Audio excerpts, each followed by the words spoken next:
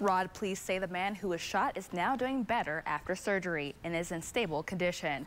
But the incident still has some area residents on edge.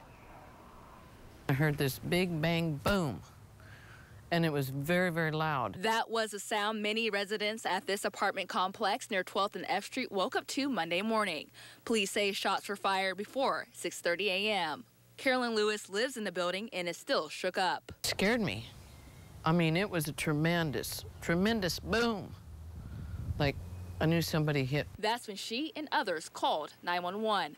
Officers say a 40-year-old man was shot twice in his torso during an argument with a man he knew. This was not a random attack. Witnesses say it happened in an upstairs apartment. They say it was loud with yelling and it sounded like the two were wrestling. At some point, the man shot was in front of the building hollering for someone to call 911.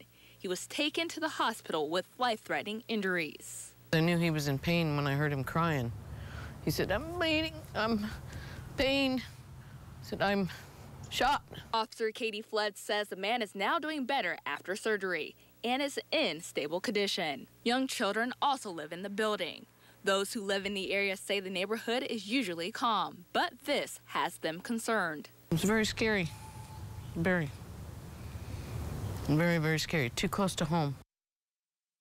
Investigators say they now have a suspect in mind, but he hasn't been arrested. His name and the victim's name have not been released. But again, the man is doing better in the hospital. All right, Marlena.